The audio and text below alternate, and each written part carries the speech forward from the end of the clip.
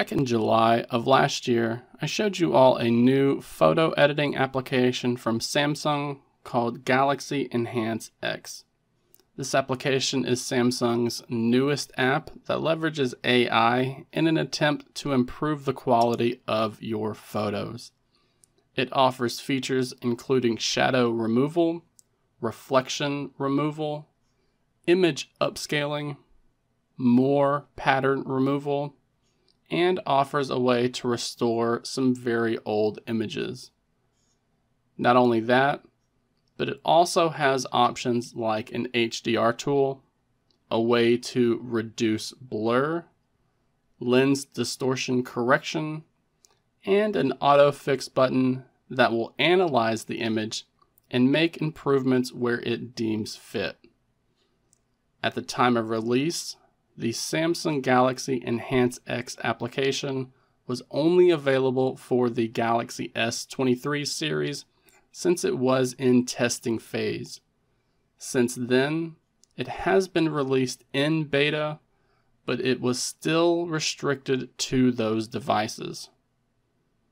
That has changed this month, as Samsung has now made this image editing application available for the entire Galaxy S20 series, Galaxy S21 series, Galaxy S22 series, the Galaxy Note 20 series, all of the Galaxy Z Flip phones, and the Galaxy Z Fold 2 and newer. So if you have any of Samsung's more recent high-end smartphones, then you can now install the Enhance X application on your device right now. This application can be found in Samsung's own Galaxy Store by simply searching for Enhance X. But I will also include a direct link to this app page in the video description below. Once the app has been installed, we can open it up and then go through a setup and onboarding process. We just have to swipe through these images here or tap skip. It's going to ask for this app to have access to your files, and then it will ask for that permission. With all of that done, it will then ask you for a photo to edit. And the type of results that you get will vary from image to image, since the app uses AI to make its adjustments. But there are some times when it works really well. You can go through and select specific features and edits that you want to make, such as an HDR. You can brighten up the image. You can fix some blur and a sharpen tool. There's also a more option here, which will use AI to detect which features it believes can be used here.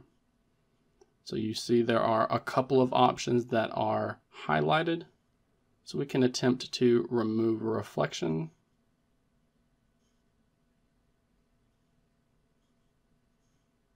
or remove shadows.